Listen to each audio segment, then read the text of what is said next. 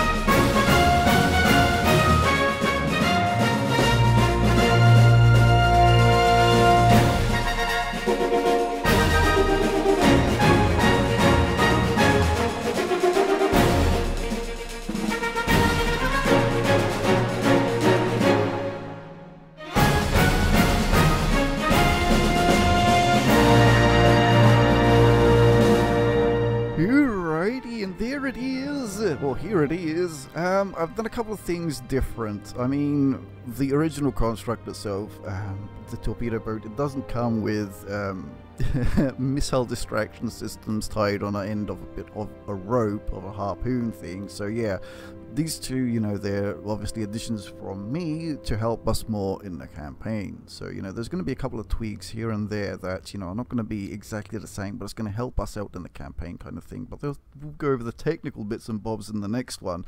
Just wanted to go over sort of like the changes aesthetically that are not really matching up. I mean, down here, totally forgot to put that into metal. That should be metal. Hello. Thank you very much. So yes, down here, changed from just the normal props and used the steamy multi-purpose shaft and transmission motor. I know it's saying there's not enough room behind. It's only what is it like? It's just a few percentage there, just because of the slope over here. Really, we've got the same here as well, all the way through as well. We got these guys on the other side as well. These ones down here, these ones are on spin blocks. They're going to be helping us out later on with the projectile avoidance. So that's going to be coming up in the next upload for sure, because it's going to have a lot of tweaking. There's going to be a lot of tweaking I have to do to get this working exactly how I want it to. Up here I'm really not too happy with this. I was actually trying out a munition warning system on a 2-axis, and then covered it up with this thing. The reason for that is, you know, sometimes you can get into a bit of a bend and you have a bit of a roll, so that this won't be detecting any missiles that are coming, or crams that could be coming from the side here. So you wouldn't try to avoid or to evade it. So yeah, that is why I try to put this on a 2-axis, to hopefully get us more coverage of stuff, so hopefully we get less blind spots. So yeah, got a little bit of detection and not that much. Really have hardly any detection at all. We've got an IR camera, this radar down here, and the wireless, this one over here. We have one of these wireless snoopers as well inside, and I believe we also have something around here, if I can remember. Yes, we have a laser rangefinder over here as well. So yes, that is pretty much, you know, aesthetically sort of done. Internally, I have to redo the whole thing. I'm not going to show you the internals because it's an absolute mess, absolute inefficient use of space, that is for sure. But you know, as long as I can get the components that I need, then I know how I can sort of like what sort of space I need to rearrange them in the proper places. So yeah, I think that's pretty much it for this build. The torpedo system that we are using is this. We're using torpedo sonar fins, target protection, couple of explosives, couple of frags, ballast 1 turn, fuel tank, and all that good stuff and things. That's the settings down here. There we go. So yes, the reason why I've got, you know, this thrust per second is all the way maxed out, pretty much. I want these torpedoes to be fast. I want them to get there. These are large torpedoes, so they're going to be pretty damn slow. I mean, we do have 46 seconds worth of fuel, and I don't think it's going to take, you know, I don't think you really need much more than 46 seconds in the campaign for a campaign fight, to be honest. I know it does have an 80 seconds of lifetime, but yeah, that's a little, you know, a little bit too much. We don't really need it, to be honest, all of that. So 45 seconds, yeah, that's pretty damn good. So we maxed out the speed there, which is pretty decent indeed. What else?